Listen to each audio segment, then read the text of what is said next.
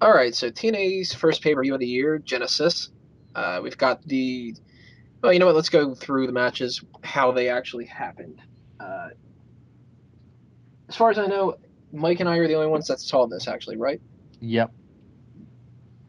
Dace didn't get a chance. Braden didn't get a chance. So, uh, Well, I had plenty of chances. I just chose not to. Yeah, I We're, totally we're forgot it both was on Sunday, and then I didn't end up catching up on it. we're I envy you focused on guys. booking his room and telling people on Facebook how great he is. Fuck Again, Ultimate Dace, Warrior. Dace, What fuck happened? you. I'm just telling you now. So the first match of the night, I gotta say, I actually liked it a lot. It was the X Division title match between Austin Aries, Kid Kash, Zema Ion, and Jesse Sorensen. Uh, I thought that this was going to be the match of the night, and it ended up being the match of the night as far as I'm concerned. Uh, Not a whole lot. I mean, I'm not going to break down every single thing that happened in this. You guys can read the review on the website. Just basic thoughts. I liked that match, and then it kind of went downhill ever since then. What do you think, Mike? It was a great match. I wanted to see Austin Aries drop the belt, as I said to you before, because I believe he's literally better than the X Division now. He's gotten to that level where he's at mid card, so he might as well. He could easily bring some meaning back to the television championship. I think that wasn't the case because they want him to carry the division a lot longer. But it was very fast paced. The spots were hit very nicely.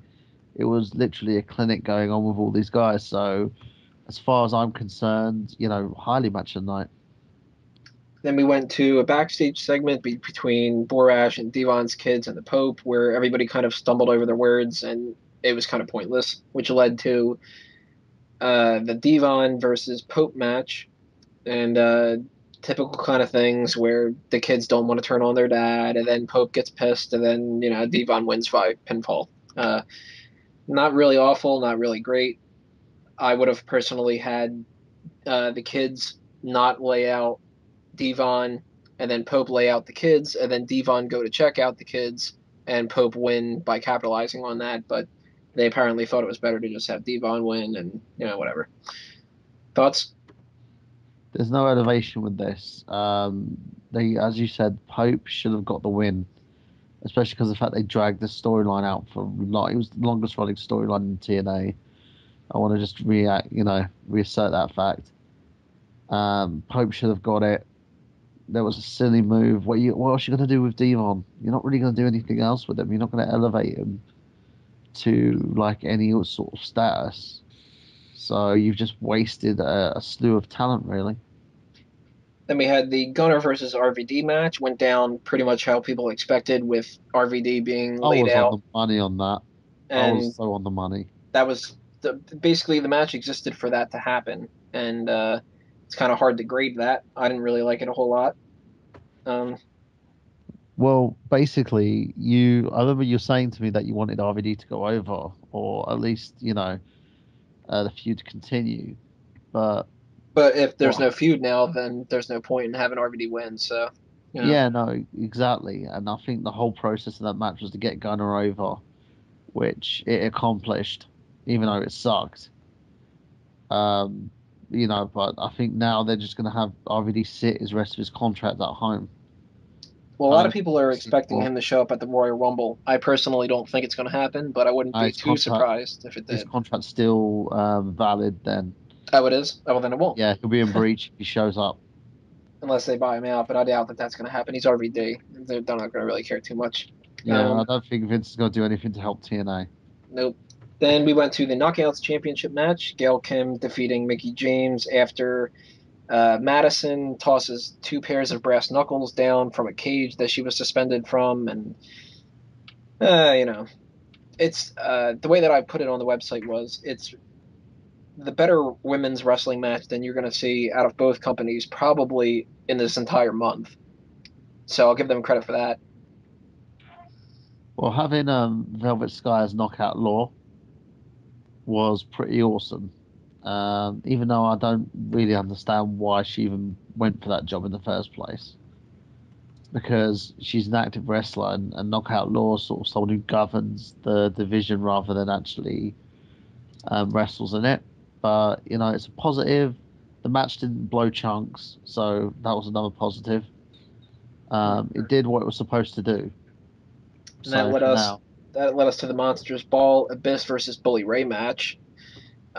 Bully Ray, I gotta say, man, he's one of their best guys now, which is so odd for me to say because back in his WWE tenure, he was the tag team guy, not anything close to a main eventer in TNA. I mean, he's one of the best on the mic, and he's solid in the ring for what they use him for. Like, these hardcore spots were entertaining in this match, so, there's been better in the past, but it was fun, whatever.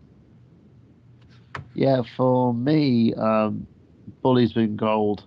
And I've said this before, the guy should have been in the main event instead of sitting there stagnating on the sidelines. So I think they're going to use this to sort of push him forward again.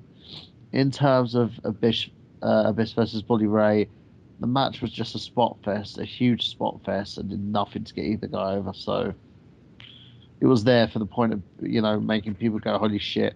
Mm-hmm. Which it accomplished. I'll give him credit for that. Yeah. Then we had the Tag Team Championship, Crimson and Matt Morgan defeating Samoa Joe and Magnus. Generic sort of match. The only thing about it that I thought was kind of odd was Samoa Joe and Magnus got a little bit more offense than I thought that they were going to. I figured it was going to be basically a squash, but it was sort of a 50-50 split. There was another part in it where the fans were chanting, "We want Morgan," and then half of them were chanting, "No, we don't," which I thought was pretty funny. But, I mean, going into this, you had to see Crimson and Morgan retaining, so that wasn't a shock at all.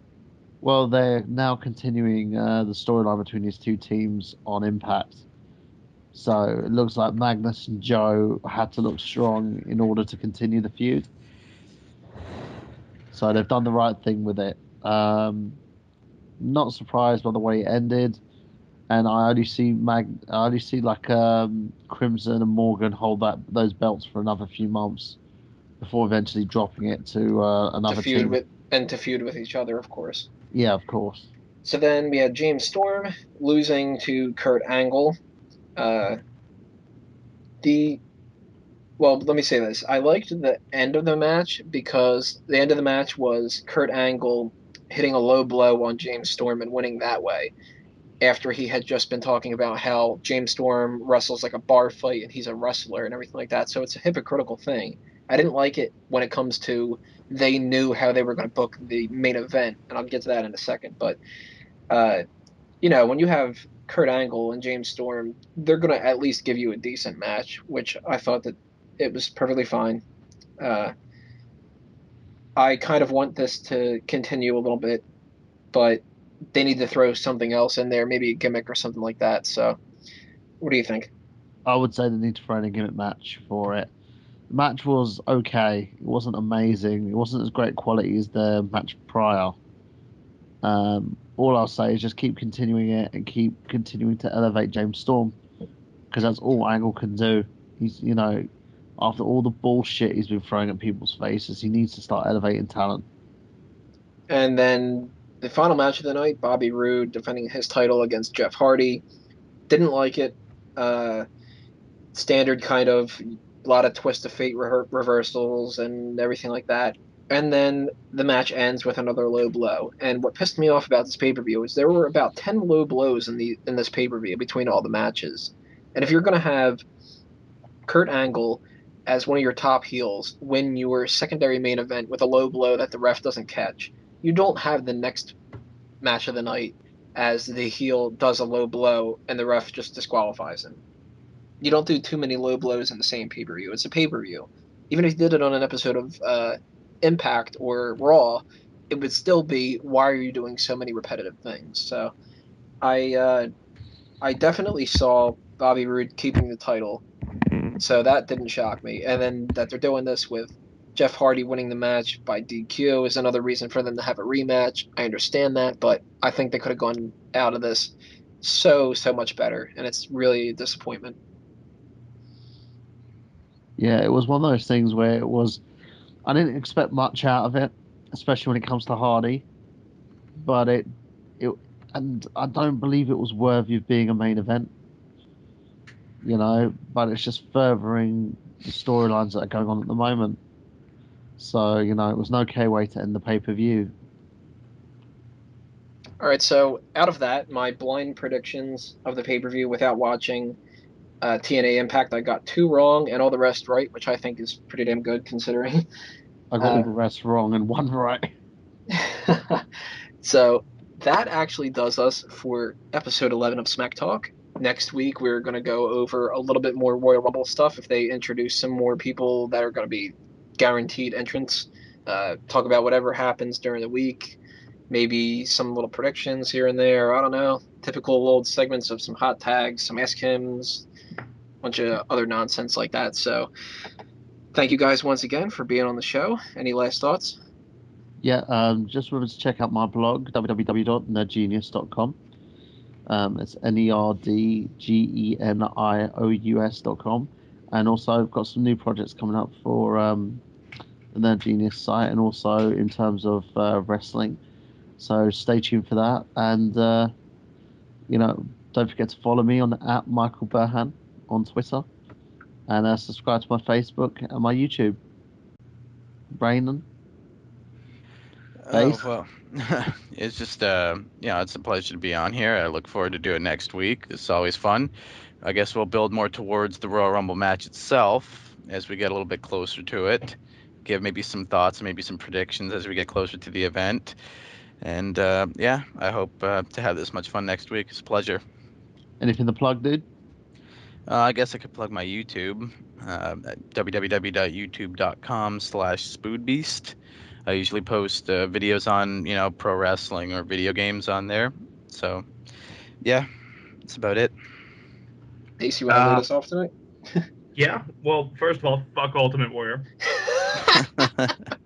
Fuck Lillian Garcia. And if any of you trolls out there want to come see me, I will be in St. Louis for the Royal Rumble. And I will tell you to your face that the Ultimate Warrior sucks. All right. Again, Dace, I love you and I hate you at the same time. Just want to let you know that. So this has been another Smark Out Moment, and we're being counted out. See you next time. 5, 2, This is the outro. Oh, hey, This is the outro. Somebody please do an outro. This is the outro. Wow. This is the outro. Somebody do an outro. Somebody do an outro.